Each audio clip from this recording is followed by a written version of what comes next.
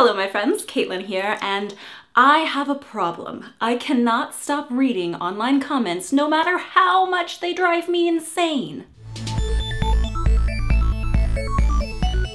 So we all know that social media makes you more unhappy. Scientists have done studies on this, and it's generally common knowledge if you've ever used Facebook. I don't need any more unhappiness in my life, and yet I continue to find myself back on Facebook or Twitter or Instagram. It's a mess. Now, scrolling through the feed isn't that bad for me. I've made a concentrated effort to block pages that specifically spew vitriol so that I don't have to see it unless I look for it. But I still look for it. Like, I'll see an interesting article and read it, and then immediately open the comments and start scrolling. I tell myself, I just want to know what other people's perspectives are. I want to make sure that I don't live in an ideological bubble. Well, I certainly don't live in a bubble, but only about 1% of the time do the comments that I read actually teach me anything about someone else's perspective or ideology. Usually it's someone calling someone else stupid in one way or another. It's always much more X-rated than that, but you get the general gist. I just end up getting angrier and angrier until my blood pressure has risen from just scrolling through my phone, and this is unacceptable. So I have a few options here. I could comment back and try to engage with people to see what they actually believe. But most of the stuff I read and what makes me angry is people being irrational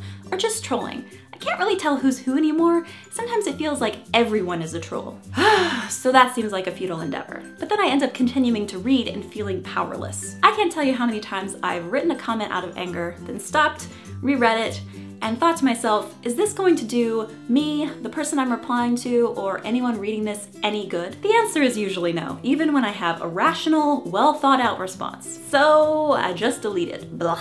That makes my other option to just straight up ignore it. And I don't know if that means deleting all of my social media accounts or somehow teaching myself to never read the comments. There have been so many times over the last few years where I've just thought, I would be so much better off without social media. I just should delete it all, and if people really need me, they can call me or text me. But there's also the fact that my creative endeavors, YouTube, and my blog are all wrapped up in the social sphere. Like, do I delete all my personal accounts and only post from a business standpoint? Will this make me happier if less engaged? So yeah, I don't really have an answer for you if you are struggling with the same thing. I think making a concentrated effort to teach myself to not read the comments is the first step.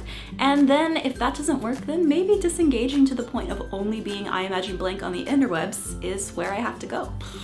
It all makes me so tired. Like, all the anger and the hate and the name calling really drains my happiness and positivity. And that's what I'm known for, man. So what do you guys think? Do you have an addiction to online comments like me? Do you have a solution? Please tell me. Plus, remember to like, favorite, share, and subscribe if this video made you smile. See you guys on Tuesday.